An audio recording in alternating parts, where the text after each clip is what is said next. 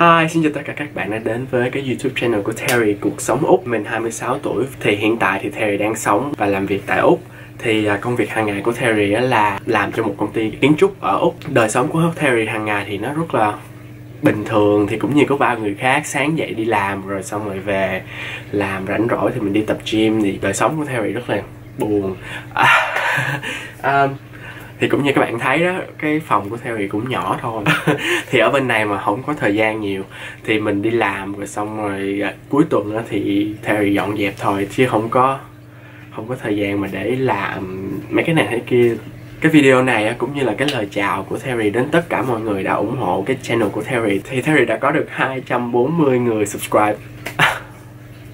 Terry thích dữ lắm, nhưng mà hy vọng cái con số đó sẽ tăng lên một chút xíu nữa. Thì cảm ơn các bạn nhiều lắm đã xem cái video hôm nay. Thì cái channel này thì Terry sẽ nói về những cái đời sống ở Úc mình, những cái phong tục, những lời ăn tiếng nói, hay là học tiếng Anh, hay là những cái gì mà Terry đã trải qua rồi. Terry sẽ trao đổi cho các bạn và sẽ hướng dẫn cho các bạn đi từng bước.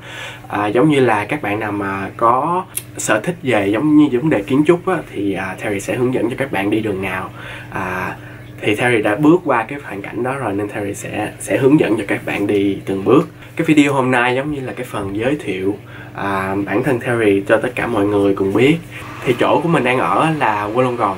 Thì từ Wollongong lên Sydney thì khoảng 120 cây số, giống như mình từ Vũng Tàu mà lên thành phố vậy đó. Thì cũng trong cái channel này Terry sẽ hướng dẫn cho các bạn cách đọc, cách nói, cách nghe và cách ứng xử khi người Úc đặt câu hỏi cho các bạn. Thì Terry cũng sẽ làm những cái video đó và hướng dẫn cho các bạn làm thế nào mà mình nói một cách lưu loát hơn và có thể hiểu dễ dàng hơn. Thì mong các bạn hãy đón xem những cái video đó.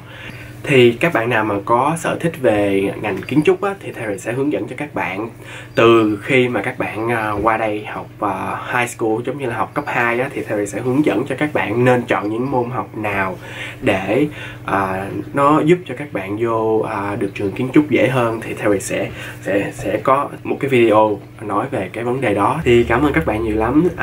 Hiện tại thì mình đang bị cảm nên nói tiếng hơi bị khó nghe một chút, nên xin các bạn thông cảm bỏ qua.